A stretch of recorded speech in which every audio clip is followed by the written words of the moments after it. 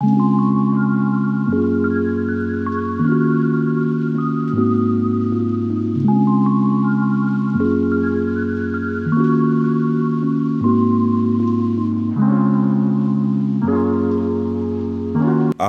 people, them, what's really good? Tech, Jamo. So, man got invited to this Lenovo event thing just the last week. It's called the Mix Master Studio Yoga Plus AMD event. And they brought me there to show off their new Lenovo Yoga Slim 7 Pro X laptop. Now, if you cast your minds back a little piece on my channel, man reviewed the last edition of the Lenovo Slim 7 Pro yoga tablet thing, whatever it was called. Now, the event was pretty much vibes, I can't even lie. They allowed me to bring in two of my plus ones, so I bought two of my favorite creators, man like Dave's Basket and man like Ron's Tech Hub. You can find out more about their channels in the links in the description section. You done know. Now, tutus, they had a little bar there with a couple tutu drinks and a couple tutu little food snacks thing. No big boy food though, so I was kind of disappointed. But anyway, I know you man are not here for the food. You're here for the laptops and thing like that, innit? So let me drop specs on you, yeah, for this Lenovo Yoga Slim 7 Pro X. Now, we're talking 14.5 inch 3K display with 120Hz refresh rate. Get me? AMD Ryzen 6000 processors, the newest thing that they've got out. DDR5 6400 MHz RAM cards, PCIe Gen 4 SSDs, same thing that's in the PlayStation 5s, 100 watt USB-C PD charging, 1080p webcam, and an RTX NVIDIA 3050 inside, coupled with the Wi-Fi 6. Fam, there's a lot of power in a small package.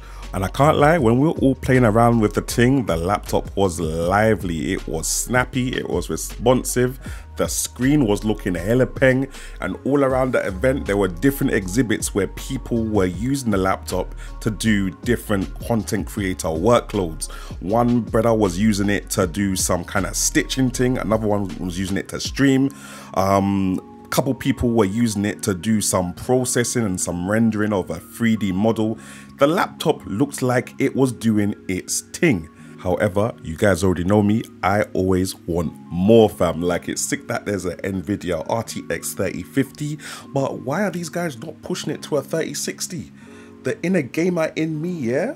Boy, you know, man will be playing out some games and then going back to the content creator workload after man is done. But it's gonna be a little bit of a stretch with that 3050 in there. Not to mention, they're aiming this laptop at creators. Yeah, us creators, we use memory cards. Please tell me why there's no memory card slots in the laptop itself. You want man to go and get a dongle. You're taking me for one dongle, brother. Is that what it is? No, let me not get vexed, yeah? Furthermore, remember, this is an AMD thing. Now, I know AMD cannot be tested when it comes to their price to performance value.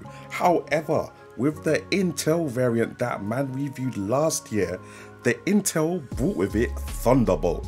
You understand? Now, when you got a laptop with very few ports, Thunderbolt comes in clutch in connecting you to every rascal thing you need to collect yourself to by just plugging in one thing. With the Thunderbolt, man was plugging in external GPU, monitor, external SSD, headphones, microphone, webcam, just with one plug, cuz. And you don't get that with AMD. So yeah, you're gonna have to be a dongle warrior, as I said, and you're not really gonna get that gaming performance that you could possibly get if they had a 3060 in there. 3050 is okay for the type of gaming performance you're gonna get from a device this small and thin anyway, because remember, heat needs to go somewhere, and right now it's like 40 degrees in the UK, so it's all mad. But anyway, nah, this laptop is looking sick.